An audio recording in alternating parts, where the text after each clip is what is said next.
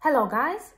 Last night we have paralyzed 3 really big Russian oil refineries after the successful attacks of Ukrainian drones that reached deep inside Russian RIA, targeting these oil refineries in Ryazan, Leningrad and Nizhny Novgorod regions.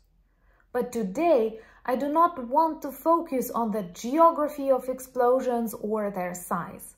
Let's talk about the economic influence of such destructions for Russian Federation and the smart strategy of Ukrainian armed forces, how to target Russian economy using really cheap Ukrainian drones. This is important for the understanding of what can we do in times when we have limited resources and an extremely aggressive enemy that quickly adapted to sanctions and switched into this military economy rails. So let me tell you more about this beautiful strategy that is so successfully implemented by Ukrainian armed forces. My name is Anna and I vlog daily from Ukraine since the start of the brutal Russian invasion. So if you're new to the channel, you support Ukraine, please subscribe and help us fight against Russian propaganda and fake news. And yes, we often discuss explosions on the territory of Russian Federation on this channel. And my longtime friends, check your subscription status and hit notification button. Last night, serious explosions took place in Ryazan, Nizhny Novgorod and Leningrad regions on very big oil refineries. And this is not the first time, not the second, not the 10th, maybe the 100th time that we target their oil infrastructure. Why? These are also legitimate targets because, first of all, they produce oil and fuel that is later used by Russian army. And they support them with huge sizes of these supplies. It is needed for Russian helicopters, for Russian aircraft that later shell Ukrainian territory, Russian tanks, Russian missile systems, and so on. But also, fuel is the main fuel for Russian budget. Russia is quickly adapting to sanctions, to war. Sometimes it seems that this war economy is even better for deteriorating Russian economy in general. They cannot compete in science, in medicine, in education, in innovation. They can only play with the world when they pretend to be strong military power, actually bullying all of us. And now we see that very clearly. But having adapted to the sanctions, Russia continued selling its fuel, its energy to the partners directly or indirectly, avoiding various limitations. And anyway, Russian fuel, Russian oil is one of the main products that bring them money and thus helps Putin's regime to survive and also supplies Russian army. And that's why choosing this very smart strategy of destruction of their big oil refineries, we actually lead to the destruction of Russian military economy. Remember to subscribe if you're new to the channel and demonstrate your solidarity with Ukraine. So during this last year, we see how cheap Ukrainian drones developed on the territory of Ukraine, sometimes provided by our partners, are able to travel really far away. And this is a breakthrough of this war, because war also brings lots of inventions, especially if the country is limited in weapons, long-range missiles, aircraft and other stuff. You have to be creative, and so Ukrainian drones can travel really far away. Of course, these are big drones. These are not classical Mavic drone that you imagine when you visualize a drone in your mind, in your consciousness. They can travel really far away with great loads of explosives and cause serious destructions. And Ukraine has targeted many dozens of big Russian oil refineries, not just depots that used for storing oil, but refineries that are used to produce various products of oil. And oh my God, this war made me learn so many military terms, and now they make me learn more about oil production.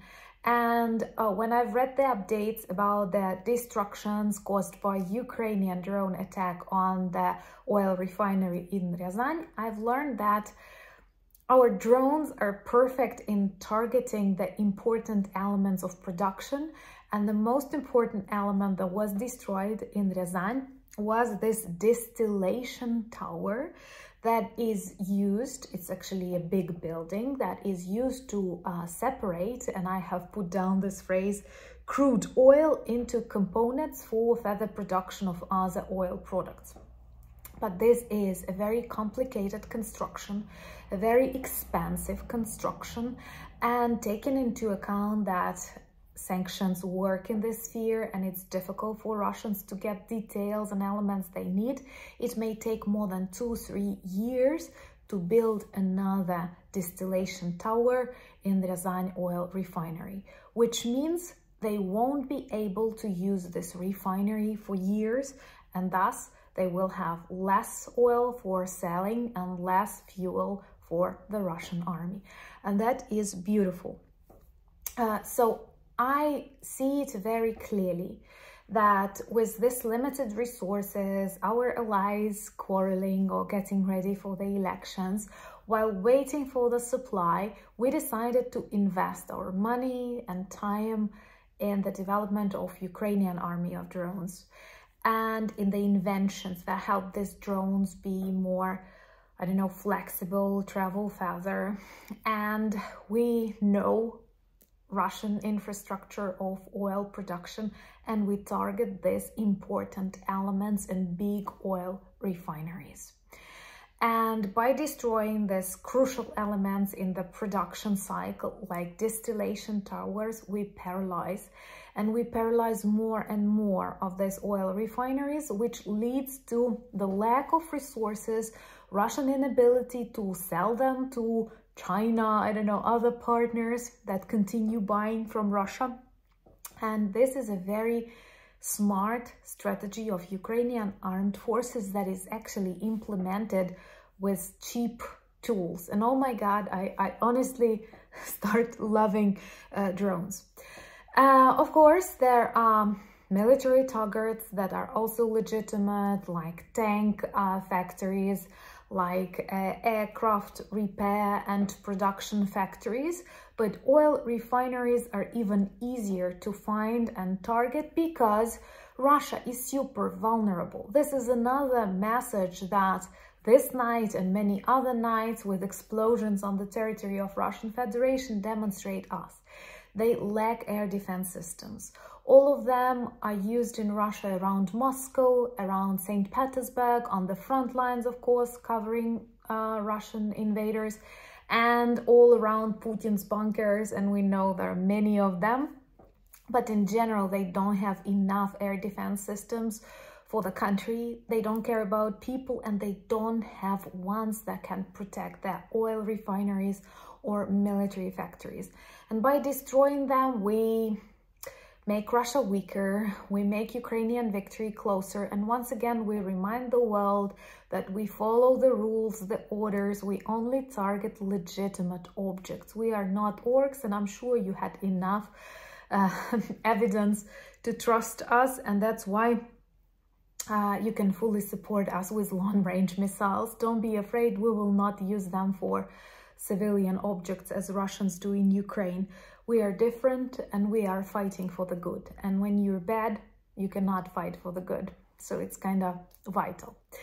But let me know, what do you think about this Ukrainian strategy to paralyze Russian oil infrastructure, and also to send beautiful messages to Russian oligarchs who are also important elements of Russian economy, like core elements, and also criminal friends of Putin. Perhaps they are dissatisfied with such destructions.